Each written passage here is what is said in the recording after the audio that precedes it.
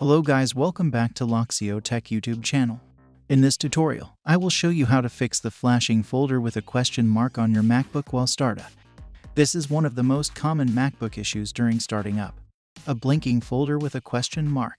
This issue usually appears while turning on your MacBook. This means your MacBook can't find your startup disk automatically.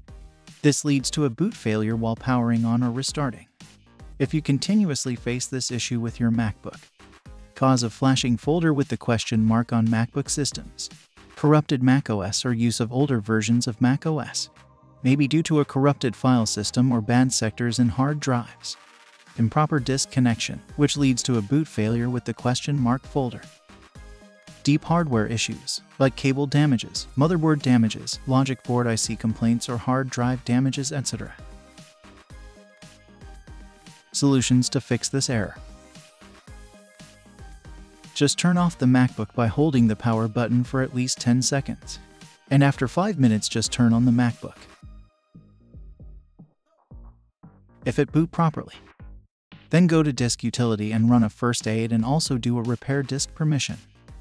Open the terminal and type the following command: diskutil resetUserPermissions /#id ... -u then again ~. Commands are already given in the description box. This will repair the disk permissions. Solution number 2. Boot MacBook with Startup Manager. Maybe your MacBook boot into the wrong drive path or partition. This will repair by booting with the Startup Manager. You can easily select the startup disk and set that disk as default. While powering on, press and hold the Alt or Option key until the Apple logo appears. Then you will get the Apple Startup Manager.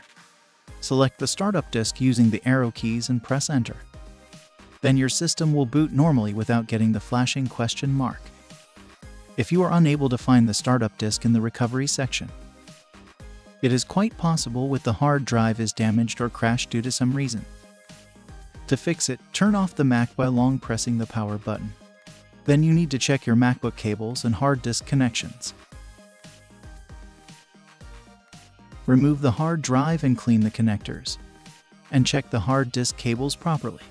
If any damaged cables, PLS, replace it, and insert the hard disk again and do the previous steps.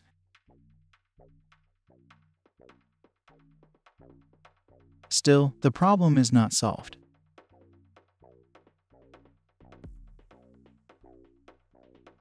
Then the only solution is to do a clean install of macOS.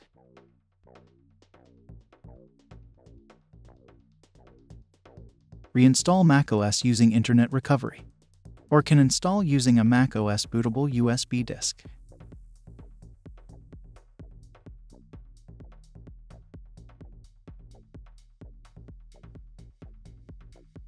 This method will remove all your data from the hard disk. So please back up or copy your important data to an external hard drive or USB pen drive if you have. Once your data is completely back up, then do a clean install. If you want to create a USB disk for a clean install, then check our previous video to create a macOS bootable USB or install macOS using Internet Recovery. Links are given in the description. For doing a clean install, turn on the MacBook and immediately press and hold the Command and R keys to get the macOS utility menu. If you have a macOS bootable USB, then click Reinstall macOS and agree the terms and conditions.